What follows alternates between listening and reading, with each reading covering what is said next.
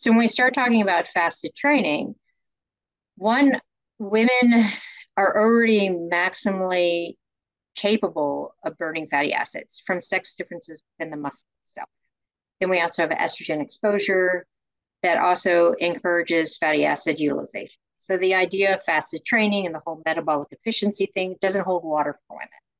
And when we start looking at women going into fasted training, especially in the morning when there's a higher elevation of cortisol already, and then they start trying to do either lifting or heavy cardio intensity, you're not going to be able to hit those intensities without overstressing the body. And then the body stays in this catabolic state.